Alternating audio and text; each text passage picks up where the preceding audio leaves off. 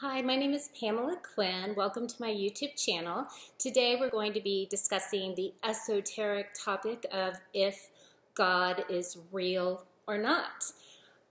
So let's start by imagining that you're in your backyard, and I'm sure you have a favorite tree. You're staring at your favorite tree, and I want you to ask yourself whether you believe in the existence of God changes the tree. So you're standing there believing in God, you're standing there not believing in God. Does the tree change? And the answer, in case you can't figure it out, is no. The tree does not change whether you believe in God or not. So the next question to ask yourself is, do I change? So do I change if I believe in God? Do I change if I don't believe in God? And that answer is complex and very interesting. So psychologists have done studies on people who have spiritual practices versus people who do not. And they claim that people who have a spiritual practice, believe in God on some form, are happier than people who do not. And I don't know if that's true or not. I guess if it would be true, it's probably because a person is, I don't know, maybe feeling like they're not alone in the world on some level. Like you have something to talk to, something to give your problems to. But I don't even know if it's true or not, right? Who can trust any of these studies? The laws of the universe don't change whether you believe in God or not. For example, we have like the law of gravity. So if I drop an apple, it's going to fall. Period. The end of discussion.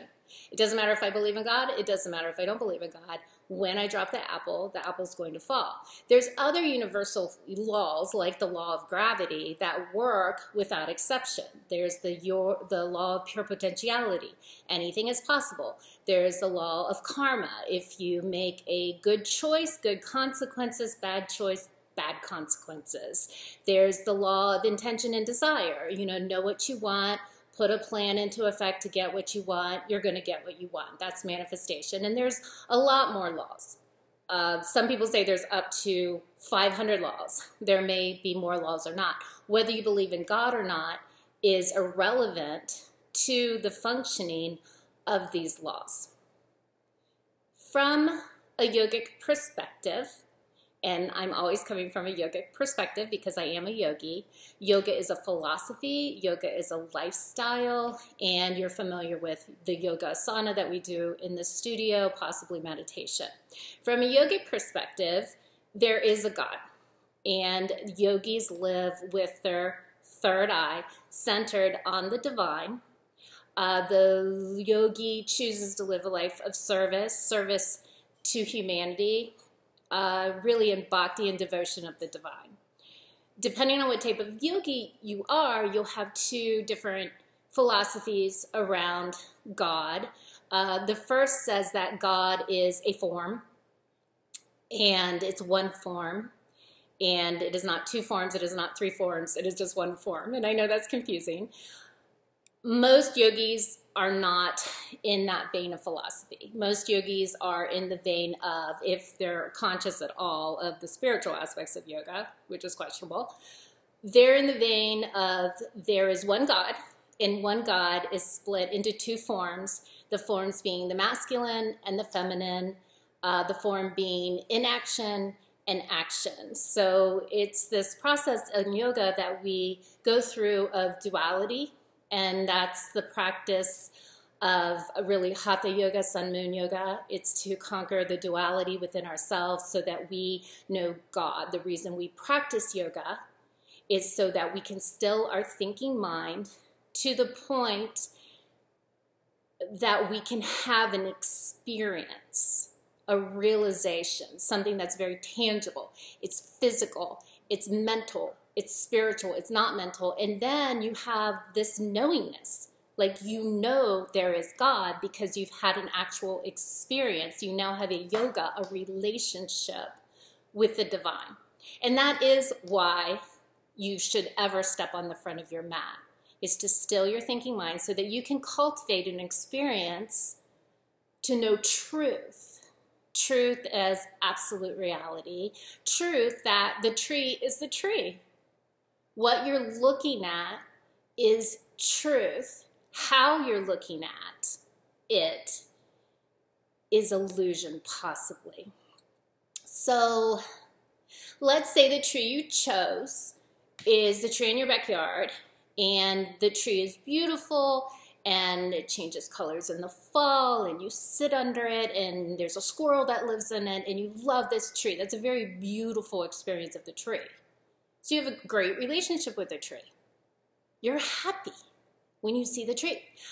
Or let's say the tree is a very large tree, it's a very old tree. Let's say it's a walnut tree, so it's dropping these walnuts in your yard, and you were forced to go out there and pick them all up, and your hands turn black, and then there's this poison ivy on the tree, and you can never get rid of the poison ivy, and you're highly allergic, so every time you even breathe near the tree, you get poison ivy. So that's your registic, or even tamazic. That's a very heated or dark kind of energy from that tree. So when you're looking at the tree, you don't like the tree. Okay, so on the one hand, you can love the tree. On the other hand, you can have a bad experience with the tree, and now you don't like the tree at all, right? And this causes you suffering because your judgment is clouded. And maybe you decide, I don't like that tree, and I also don't like forests, and I don't even like nature because I'm now afraid that everywhere I go, I'm going to get poison ivy. So your experience of the world is clouded now, and now you can't see truth anymore, and it's limiting you, and it's hurting you, and it's making you suffer. So that's how you change, by standing in front of the tree and either being able to see the tree for the tree or not the tree for the tree. So is there a God? You're going to have to find out on your own. And the way you find out on your own is you come to yoga and you learn to meditate. The great sages of yoga, they say that God is no thing. You know, what is this God? We picture the man in the cloud with the beard, right? The sages say that God is no thing, nothing. The sages say that God is everything. And the sages also say that you are God. So for self-realization to occur, you don't have to come to yoga. You can do other things, but yoga is a methodology. It's a philosophy. It's a lifestyle. And when practiced appropriately, you will realize for yourself that there is or there is not God. I hope this is helpful. If you have questions, shoot them below, and I'm happy to converse with you. Thank you.